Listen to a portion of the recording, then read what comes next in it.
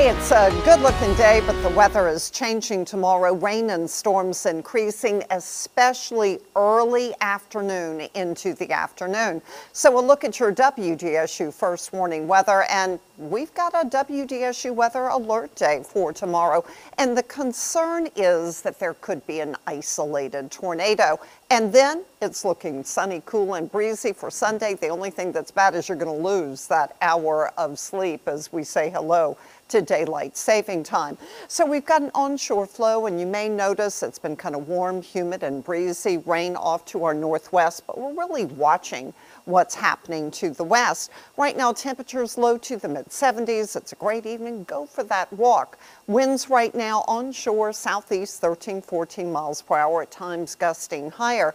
And tomorrow, exercise caution along the coast and area lakes. That wind gusts to 25 miles per hour. So the concern, the wind and the seas. Tidal range is great, but you know what? That's not a great day to go fishing. So what we have is a cold front moving our way. Area of low pressure develops to our west and moves very close to us, which is why we've got that risk for severe storms. More so for the North Shore. The concern, you could have strong winds and storms up to 60 miles per hour, perhaps some hail. But the bigger concern is that you could have an isolated tornado. Also, some locally heavy rain. So let's look at the rainfall. You know, through noontime, I'm not seeing much.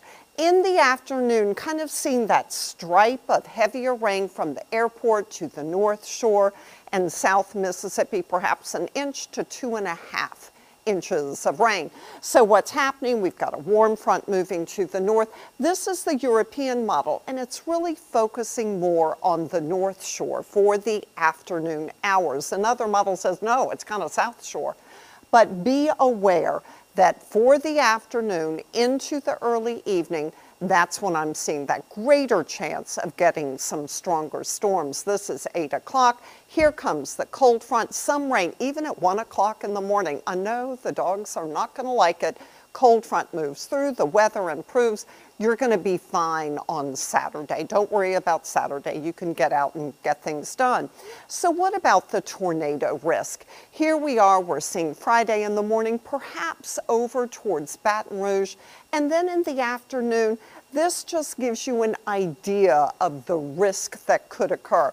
And that's why we've issued a WDSU weather alert day. Lightning, yeah, we're going to have lightning. So you can see it for the North Shore in the afternoon, kind of moves into the metro.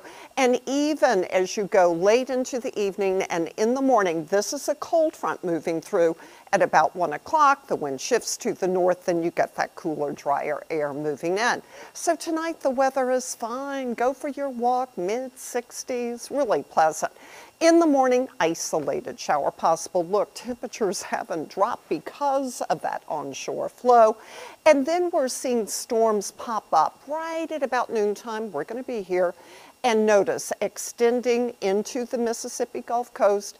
Every now and then we're seeing that stronger storm.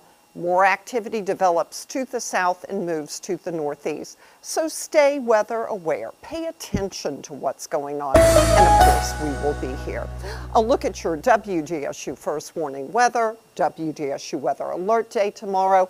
Daylight saving time arrives. You lose an hour of sleep on Sunday. And then look, pretty great weather next week.